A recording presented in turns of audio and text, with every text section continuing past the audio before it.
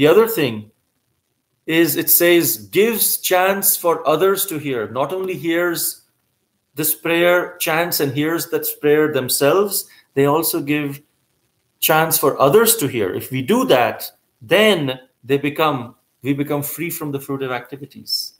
But these three conditions must be there.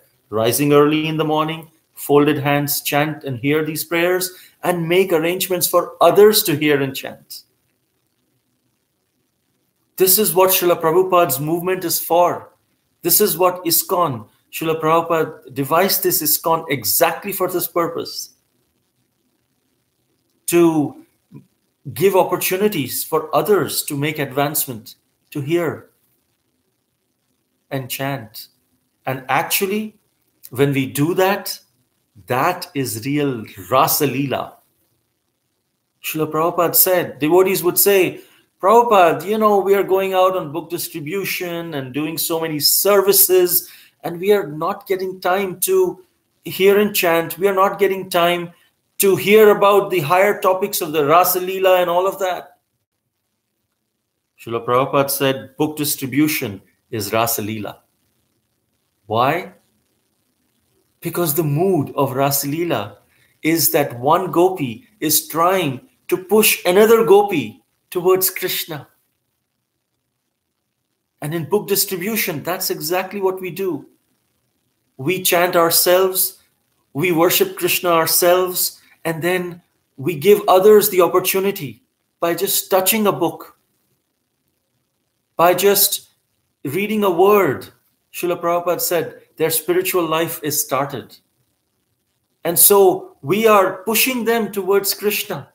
We are taking a lower position and humbly going and asking, please, Koho Krishna, Bhajo Krishna, Koro Krishna Shikha. Please take Krishna's name, take this book, Koro Krishna Shikha. Educate yourself about Krishna. And when we push them, this is the mood of Rasa Leela. When we give chance for others to hear. And therefore, we should be very grateful and thankful to the organizers of this Bhakti Sangha Japa conference call, because it's providing a platform for those who cannot, for some reason or the other, be engaged in temple services because the temple is not available, or for so many different reasons. It's giving an online platform for giving a chance for others to hear and chant. This is wonderful. This is according to the Shastra. This is exactly what the verse is saying. So we should come forward and volunteer ourselves as much as possible for this wonderful Bhakti Sangha. Because preaching means hospitality. And with that hospitality, to transform people's lives. Preaching is not just saying words, but also inspiring others with our example, with our words, with our deeds, with our helping nature, with our hospitality, everything combined. Giving chance for others to hear and chant.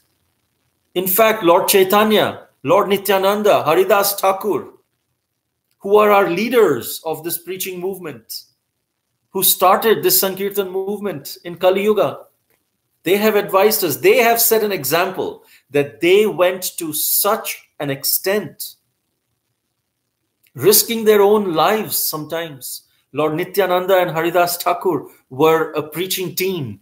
They would go together, door to door, knock on people's doors and say, our Lord Chaitanya has asked everyone to chant. Please, you also chant and you can get the benefit. They would first glorify them. You are so wonderful. You are so scholarly.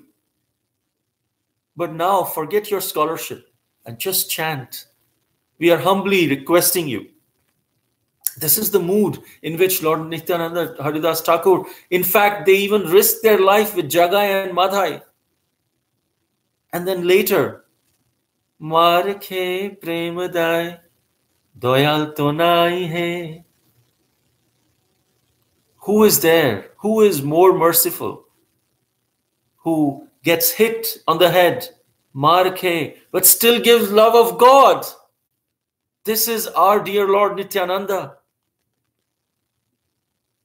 This is the mood of preaching. Of course, it's not like we should deliberately put ourselves in the harm's way, but that is the mood. That is the self-sacrifice that we should be willing. For just, Prabhupada said, to make one devotee requires gallons of blood. And when that one devotee would leave the movement, Srila Prabhupada would cry, saying, there is so much gallons of blood to make one devotee. That devotee should not leave because of mistreatment. So in this way, we should give chance for others to hear, and